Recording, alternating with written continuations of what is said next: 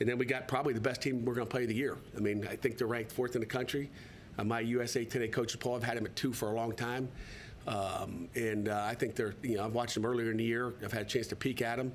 And, Travis Jordan, Mike Norvell's done an, outstanding job there in his time there. He's an excellent coach. He's also the offensive coordinator. I think, Jordan Travis is playing about as high level as any quarterback in the country. And, we got a great football team, and that's kind of where our focus is going, right to them. And, focused on that last night after our team meeting. We break up and go offense, defense again, and just get onto the new page. And I think that's always a good way to end our meeting. So we're ready to go, and it's Monday, so let's go. Questions? Just looking at your upcoming opponent, what stands out? I mean, there's so much that stands out, but what do you think is going to be the most difficult thing to defend with this Florida State offense? Ooh. It's Wilson on one side and Keon Coleman on the other side, and Travis, you cover those guys, he's taking off running. He is athletic. He's smart. Obviously, Coach Norvell, does a great job, and again, we played him and, we played Travis in 2020 during the COVID year and got him down there, and he ended up getting hurt before the half, I believe. He had a big run on us early, and we kind of got experience from that first run that he took, 80 yards or whatever it was. We had a defensive end run up the field, and you learn. And it's a play you didn't see, and you learn, and then all of a sudden we shut it down and play. But, Travis is a different player in 2020 than he is right now, correct? I mean, I don't know how many games they won in 20. I haven't gone back and looked at that. But you look at where he is and what experience has done for him, period. We can talk Kenny Pickett, you can talk him as well. He's playing at a high level. He doesn't make, what's he got, 18 TDs and 2 interceptions. The guy doesn't make mistakes. And he's confident, and, the guy plays with swagger, too. I mean, he gets a run. I mean, he looks like he's a linebacker, just the emotion. He plays with emotion and passion, and, he is the leader of that football team, guaranteed. At their sports information speed put out last night, they're the only team in the country that's allowed less than 50% completions. Who is? Florida State. They've allowed less than 50%. Less than 50% complete that. What makes their secondary so good? Every good secondary has a good D-line, right? They got some athletic ends that rush up the field. One from the University of Albany, that's a game wrecker.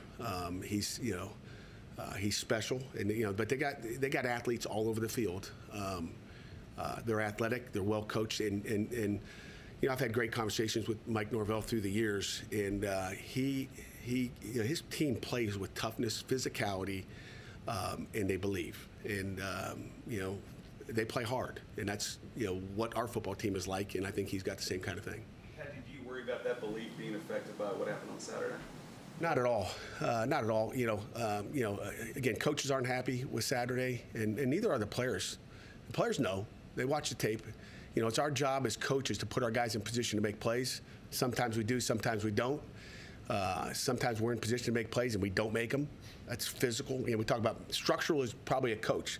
Man, that was a terrible call versus that play they had.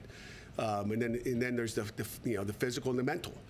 And there were some physical errors and there's mental errors, and that's where our guys aren't happy about how they executed. And sometimes really good teams like Notre Dame. Notre Dame was a good football team. I mean, really good. And they lost to Ohio State by 3 at home, gave up 17 points to the Buckeyes and knocked the heck out of USC. So it's a good football team. We didn't get beat by an average football team. When you point a lot of young guys this year, or guys at least that are new here, vice versa. When they have that sort of struggles, do you have to approach that differently than if you had a veteran team that had sort of been through the ups and downs, and you could say, look, I'm sure that they're going to bounce back? Yeah, not really. I mean, you got to treat them all the same, because the standard is a standard, right? I mean, every Saturday we go out, we believe we're going to win, okay? And again, like I said, it's my fault. Mentally, we got to be locked into the point we execute, and ultimately it comes down to motivation and being totally locked into what your job is, and whether they were or whether they weren't, it's still my fault if it doesn't get done. How do you address some of the errors that were made on special teams on Saturday? Just keep going back to the drawing board. I was under the standing. One of Junko's punt hit a wire up there, which I would hope someone would see. I don't think I'd put an electric fence up there. Hit the, that sky cam or whatever. We had a couple high snaps, which we haven't had all year, but I've seen high snaps go over people's heads and not be caught. So there's a lot of good things on tape, guys. I mean, when you look at it offensively, defensively, there's some shots we missed. that we threw to and missed. There's some shots offensively that, we looked to the wrong side of the field. And again, it comes with experience and understanding coverages and just taking your time and in the pocket and not rushing your throws. But when there's pressure at times, with guys coming off the edge or coming up the middle, sometimes that happens. But some of the special teams, Amanda, that we got to address is just a finish. I mean, that first punt return, which was a punch in the gut. We had two guys on the tackle, we just didn't finish. And again, I give that guy credit because he's a good punt returner. But those are things I think our guys are disappointed. It's not like we were nowhere to be found. And again, our job is to we had a good net on that one. And like I said, I may have mentioned this after the game. There's nobody I trust more than MJ Devonshire to return a punt. And he's got a nice fair catch at the 10-yard line one time, and he doesn't call fair catch. But I think guys become desperate at times to make a play, and MJ's a playmaker. And sometimes we can't. You got to take that Superman cape off your back and make sure you just play within the framework of the team.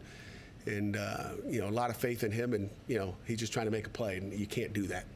At the last 2 years, you've gone into the portal to get quarterbacks. Do you feel a little bit better about the position this year with Christian? Feel great with Christian. Feel great with Nate Yarnell. You saw how he performed when he got in there too. So like I said, I said that back in camp, and each one of them continue to grow every week. Is Christian where he is right now compared to where he was game one or in fall camp? He's way far ahead. I think every week he becomes more confident in what he's doing and how he's doing it, and every week he sees a different coverage or sees this or that and has a better feel of what he's got to do.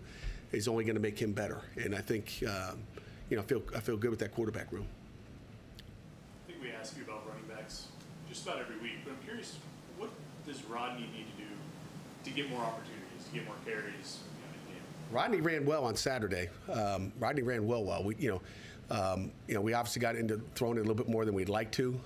However, the game plan going in was really to throw it. And if you go back and watch the tapes, it's slow motion. I don't know if you guys don't have the all 11 like we do. I don't think you do. But you watch TV copy, you don't see really where the routes are, what they did. Even on the pick six, we hope he hits the hole shot, which is there's a guy wide open. They're playing a two trap, but that comes with experience, and every quarterback's gone through that.